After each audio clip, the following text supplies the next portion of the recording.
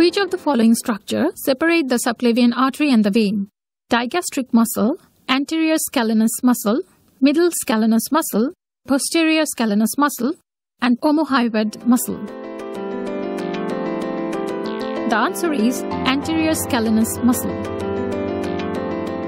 The anterior scalenus muscle is an important anatomical landmark and separates the subclavian vein anteriorly and the subclavian artery posteriorly. You can remember it by the mnemonic fast and past. The three paired muscles are scalenus anterior, elevate the first rib and laterally flex the neck to the same side. Scalenus medius do the same job, and scalenus posterior, elevate the second rib and tilt the neck to the opposite side. They get their innervation from spinal nerve cervical 4 and 6. Origin from the transverse process of cervical 2 to cervical 7. Insertion first and second rib.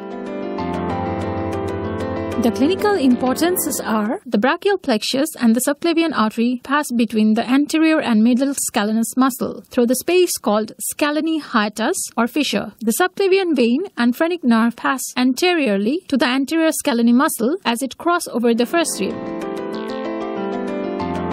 If you have liked the video, please hit the like button and subscribe to our channel.